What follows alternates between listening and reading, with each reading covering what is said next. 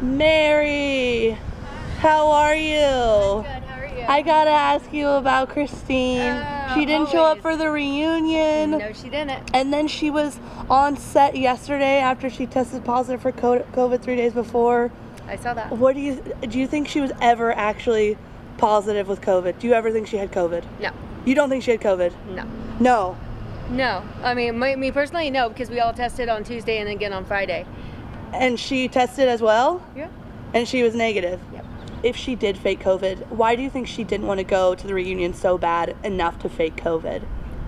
Probably because she didn't want to face everything she's done.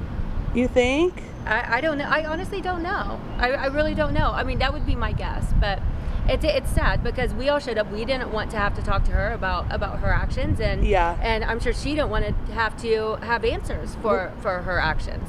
So we didn't want to be there talking about it either, but it's our job. We're doing it. I mean, a lot of people say the show can't survive without Christine. No.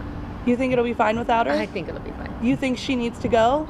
You think Jason should fire? I mean, you're the manager now. Yeah. I mean, thankfully, it's not my say. I don't want to make that decision. I think Christine is great for the show. Yeah. I just don't, I don't think she's good for The Office. Yeah. But she's good for the show, so I'll let that be Jason and Netflix's decision. Is there any redemption? Is there anything she could do to redeem herself at this point? Stop the crazy behavior. If she apologized and admitted to having faked COVID, would you accept her apology? No, that's not gonna cut it. She needs to stop doing all the messed up things she does, and she needs to apologize first and stop doing it. And that's the thing. She apologizes all the time, but she never stops doing it. You want to see action before an apology? Yeah, actions speak louder than words.